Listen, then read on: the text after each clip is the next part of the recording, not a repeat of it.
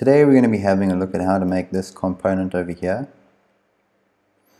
It's got a few, I wouldn't say complicated, but interesting shapes to work with. We're going to be using this technical drawing over here. This I just got off of Pinterest, and this is just a practice exercise, so I'm doing a step-by-step guide on how to do this. I will upload this image to a Google Drive folder and leave a link in the description so you can download it when you practice. So let's get started.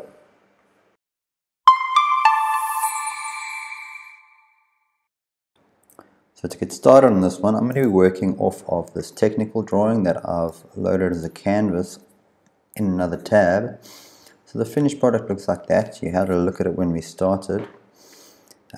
My approach for this one will be to draw this side profile and extrude it symmetric on both sides, and then add in this tab afterwards, and then I will mirror the tab to get the second side. So to get started, let's get this shape going. So I can see that 70 and 24, so the length from that point to the center point of this curve is 94 millimeters, and from this curve up will be 34. So let's just start with drawing a vertical line and a horizontal line. So I'm going to create a sketch. So top left, create sketch, click on that. And we're going to select the plane we want to draw it on. I'm selecting front plane. Then you just click on the plane and it'll bring up the menu. The reason I'm doing this is so that if you look over here, I've got this front plane as my center plane if I extrude out this way and that way symmetrically. So let's start on the front plane. Line tool, top left. I'll start it at the origin, pull it out and dimension it to 94 millimeters. So I just typed in 94, enter. Just move that, so I use my center mouse button to just move around there. I'll do it again, but this time instead of clicking on the line tool, I'll just push L on the keyboard. That's the shortcut key to make a line. And I'll drag this up. So long as it's more than 34, we're good. I'll show you how I trim it off later on. So we've got some lines to work with. We've got that going up 10 millimeters, so we can add that in. And then we add in our two quarter circles at 24 millimeter radius, and this one is 34 because I can see that's 10 apart, so 10 up, that'll be 34. So L for line tool again. I like to use the shortcut keys, it's just easier for me, so once you get used to it, you can use them too. Now I'll go back to the origin, slide it up, and there it's snapped to 10 millimeters. Just click. I will press escape, and now I'm going to be going to create, and we'll select arc and go into this tab, center point arc, click it. Now I'm going to be able to draw a circle or arc from the center point. So if I click on this corner, which is where I want my center point to be, I can pull it out to any dimension I want. For this one I'm going to be 24, and it snaps to that line, and then you can just drag it or just move the mouse around and it will continue to draw it. But I'm going to snap it onto that line. I'm going to do the same thing for the next circle or next quarter circle, arc, center point arc, and this will be 34. I'll click on there and dimension it to that line over there. So there we've got something that's starting to look closer. So now I'm going to draw this line, click on there. I want it to snap to this line.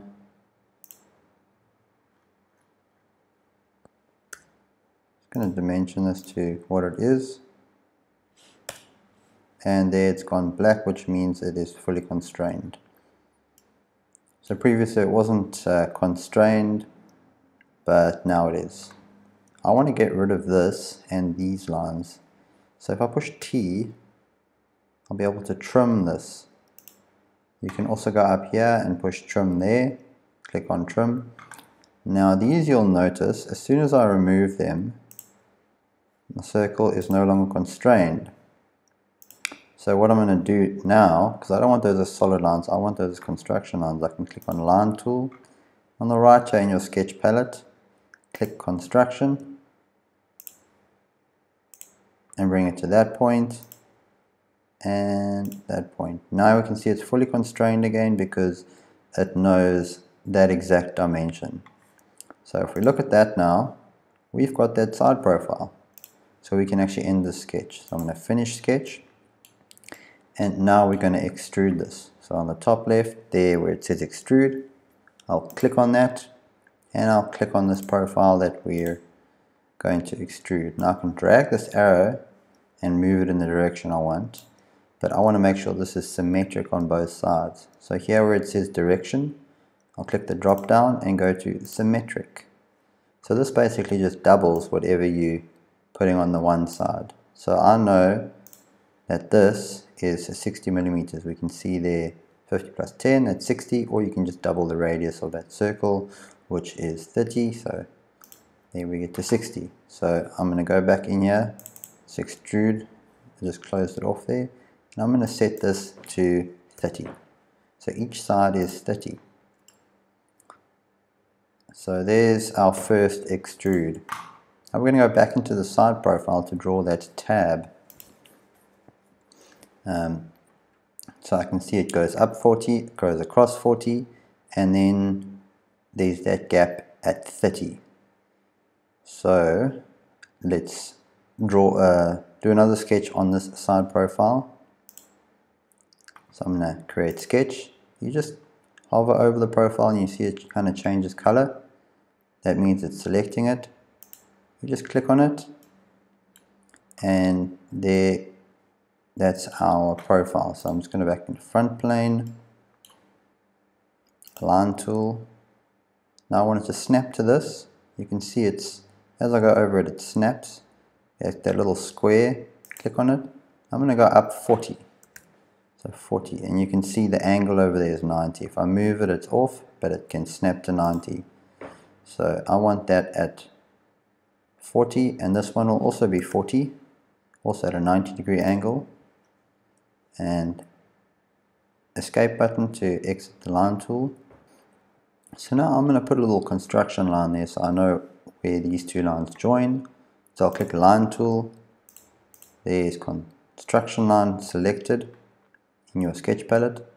I'll just snap it to that line, draw it down, and then I will dimension it. So if I push D, it brings up that tape measure. And I can click up there, and I want that to be 30. So it'll shift it to where we want it. Now I'll go into line tool again. First turn off construction, L for line tool, and join that. Now we've got this basic tab on the side, but those have a radius of 10, sort of a fillet on the side. So I'm going to add that fillet in. Go back to this. Here's your fillet tool. So you can click on either side and type in, it was 10, so we've got that 10, or I can click on fillet tool and just select the tip. So you can either click on each line or just select that point, and again I'm going to make it 10, and I can see this is still fully constrained. Just going to grab this dimension and move it out of the way there. Now we've got this little circle going through there, and I can see the center point is 20 millimeters from the right and 15 millimeters from the top. So I'm just going to do a point here, create point, and I'll just put it roughly where I think it should go. Now I'm going to dimension this point. I'll push D to dimension. I'll click on that point and click on the side, and I know that was 20, so let's make that 20. I'll do the same thing. It's still dimension tool selected. Click there and click on that top line, and that needs to be 15. So now I know that that is the center point of this circle, which has a radius of 8. So now I'll select center diameter circle, click on that, click on our point, and you can either say 8 times 2 or you can just type in 16, and there we have that profile, and we can see it all black lines, which means it's fully constrained. I can finish this sketch and extrude it. So I'll click extrude. Just gonna shift our viewpoint a bit, grab this arrow, and I want that to be 10, so that's gone nicely to 10. Okay, so you'll notice in the extrude you have different options over here: join, cut, intersect, new body. If I had to say new body, it would make that separate to this part, but I want that join, so I'll click join. Now I need to repeat this feature on the other side. There's a handy tool for this. If I go into create and mirror, I want to mirror a feature, and I'm going to select this feature from our timeline, and the mirror plane will be this front plane because that's centered, and I can see it fits perfectly on there. If I click OK, we're almost done. Now we've got this hole and this full round in the front there. So what you can do is I can go to fillet tool. You have a drop down here, fillet, rule fillet, or full rounds. I'm going to select full round and just try to get the right section. There we go, we've got our full round. Turning the origin off so I don't have to see that plane. I've just selected top so I can view it from the top. I'm going to be whole. I'm going to click on here, and as soon as I move it, you can see there's a white dot there.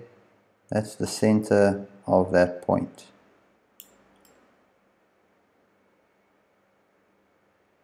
So I want it to be located at the center. Distance is all, which just means it's going to go through the whole object. And if I click OK, just process, and there we have the object that we were looking to design. If I go back to this image, and by the way I got this image from Pinterest, so I'm assuming it's free to use. I will upload it to a Google Drive folder so you can access it and practice off of it. There's our component. So I hope you enjoyed the video. If you did, please like and subscribe. If you have any questions, you can contact me at fusionfundamentals@gmail.com, or you can leave a comment.